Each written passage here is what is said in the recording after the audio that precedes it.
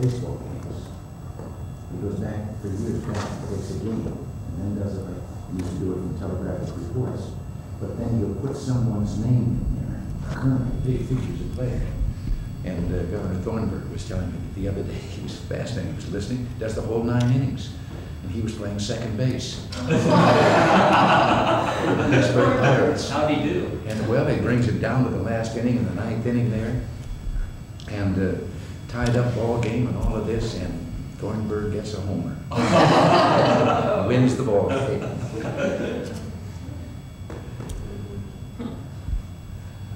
No wonder the governor remembered it.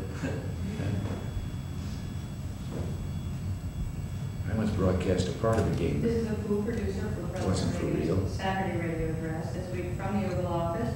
The President begins 2 minutes from Mark. It's the 9th inning, the Cubs and the Cards tied up. And the note that came through to me suddenly said the wire has gone dead.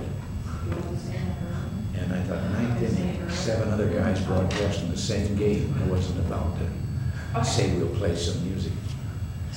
So I had Billy Jervis to play, and I had him start fouling them off. I set a world record for a man standing at the plate hitting successive balls. I didn't keep the records like that in those days, so nobody could catch me on it. And finally, all of a sudden, my guy out on the other side of the window started typing, and I waited, and here it came. So Jervis popped out of the first ball pitch.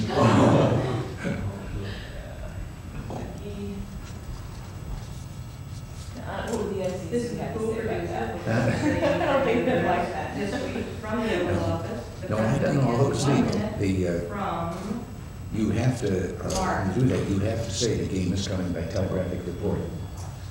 And that's why I never used any of those things, like hitting a stick for a ball or something. I figured they know I'm not there. So, but you can really do quite a ball game. If it's kind of dull, you know, you get a thing that says that it's a ground ball to short. This is a food producer for President Reagan's radio address this week from the Oval Office. And the President will begin 30 seconds from Mark. And you can, you know, that's all it says, no description. You put in a description, so if it's kind of a dull ball game, you can have it a hard hit ground ball down between second and third shortstop going over after it makes a one-hand stab.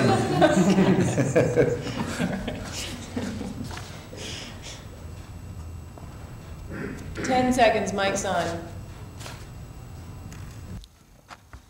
Stand by. Mouth shut.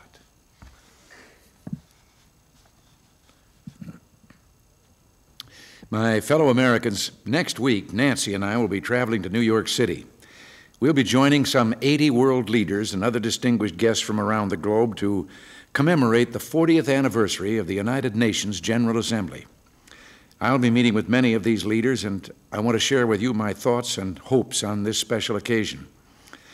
I can remember vividly the high hopes and expectations we all shared when the United Nations was created in 1945. The nations of the world, exhausted and devastated after the most destructive war in history, came together to lay the foundation for a better world, one free of war. President Harry Truman declared on behalf of all Americans our solemn dedication to fight for the principles of the UN Charter: peace, freedom, and an end to tyranny, hunger, and human suffering. Americans have never stopped striving to uphold and defend those principles. The American people have held high the torch of freedom for all those fighting for liberty around the world. Our farmers have provided food for millions of needy people across the globe. We helped rebuild the nations ravaged by the Second World War. We and our allies have worked to prevent a third.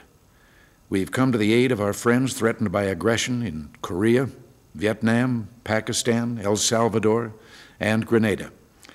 And we've worked to bring about peace in the Middle East and offered far-reaching proposals to reduce nuclear arsenals. For 40 years, we have honorably carried out our responsibilities to the UN Charter, and we have not hesitated to stand firm against those who have sought to undermine peace and freedom for their own sinister ends. In the coming weeks, we will have a new opportunity to pursue the Charter's lofty goals. On Monday, Nancy will be meeting with 31 other First Ladies at the UN to continue the cooperative efforts she began last spring to focus world attention on the devastating problem of drug abuse. This is a problem which affects the well-being of virtually every country and can only be solved through the kind of cooperative efforts the United Nations was intended to foster. In 1 month, I will be meeting with Soviet leader Mikhail Gorbachev. I intend to discuss with him openly and frankly the obstacles to peace and to suggest how, together, we can remove some of them. If he's receptive, our discussions can go a long way toward building a safer world and realizing the ideals of the UN Charter. The United Nations founders understood that true peace must be based on more than just reducing the means of waging war. It must address the sources of tension that provoke men to take up arms. True peace is based on self-determination, respect for individual rights, open and honest communications, and that is the kind of peace we want. We want countries to stop trying to expand their power and control through armed intervention and subversion. We have the opportunity, in fact, we have the mandate to reduce the danger of nuclear war by drastic reduction of nuclear arsenals. And that's why we've proposed radical, verifiable, and balanced reductions of offensive nuclear weapons, and why we're pursuing research and testing to identify defensive technologies which threaten no one.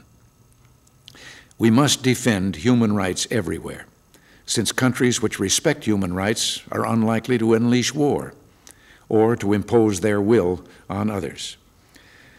And that's why we insist that the Helsinki Accords and other international commitments be observed.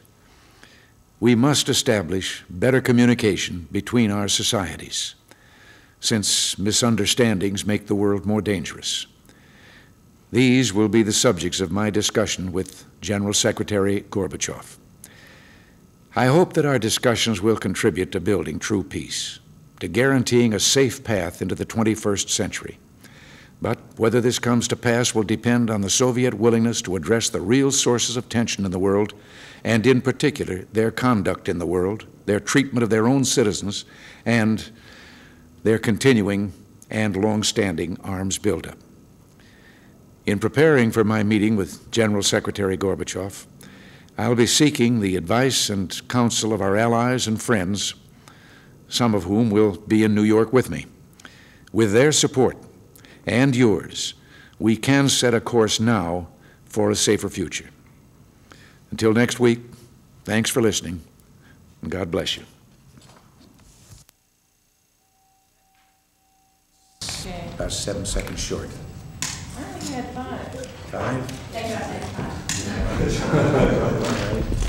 I don't know any slower than that, but I want to see. I think we need to go and add 2 lines next week.